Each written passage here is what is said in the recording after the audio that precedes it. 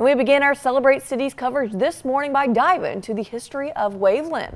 Rob is live all morning long at Sugar Pop Baking Company in Waveland. I'm quite jealous about that. And that's where we are going now to get more information. Good morning, Rob. Hey, good morning, Ansley. Good morning, South Mississippi. Ansley, I wish you were here with me. I know your sweet tooth. I know your love of things sweet.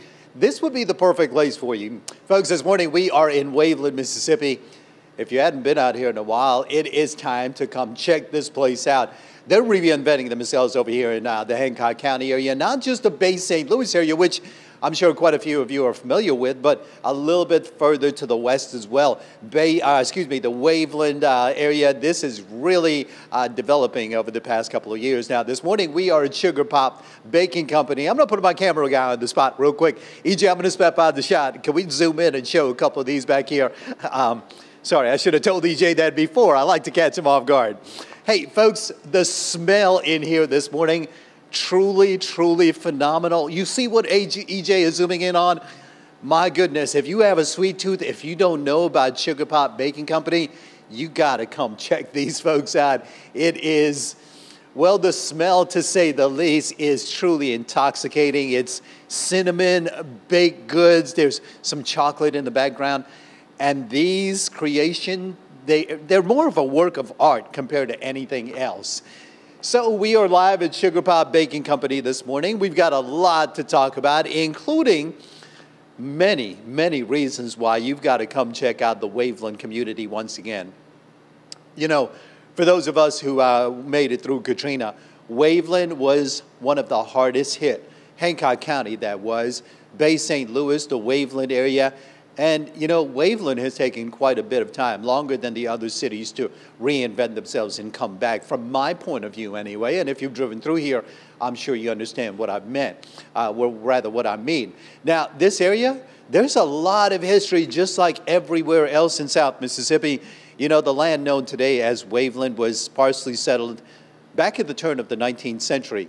A large land grant of 640 acres of property that will one day be known as Waveland. This was granted by Spanish colonial government to, and you know some of these names, Jean-Baptiste Morin, who unfortunately passed away a little bit later at 1811.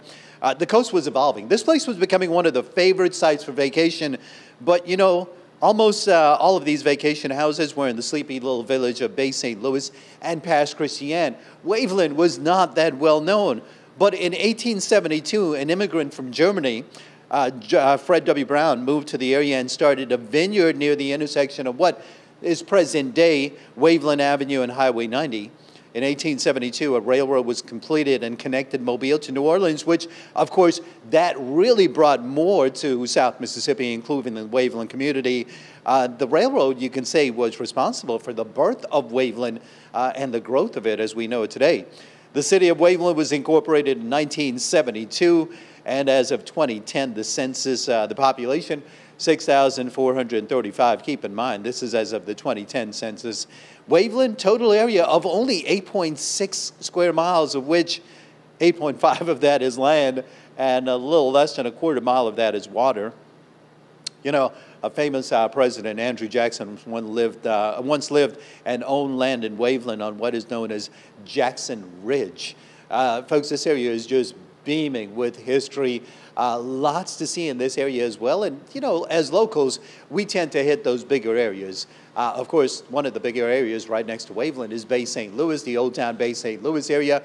We know about the happenings there in the weekends and things of that nature.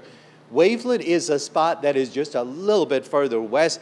They have a lot that you want to come check out as well. And this morning, we're going to showcase a lot of that for you. We've got the Chamber joining us later this morning. Local business owners, and we were hoping to have a little bit of a history as well with a historian, but unfortunately that couldn't make it. And of course, we're going to close things out later this morning, closer to about 8:40, with Mayor Trapani. And again, we're going to showcase Waveland, all the quaintness it has to offer. We're going to bring it to your attention, and we're going to let you know why, instead of heading to New Orleans, which we're not saying don't go to New Orleans, but what I'm saying is that if you're in Harrison County, you're driving west towards Bay St. Louis, come just a little bit further, just a few minutes, and check out Waveland. You're going to love what they have to offer. So again, this morning, EJ and I are live at Sugar Pop Baking Company. Folks, we're going to be talking to our host coming up in about another 45 minutes to an hour.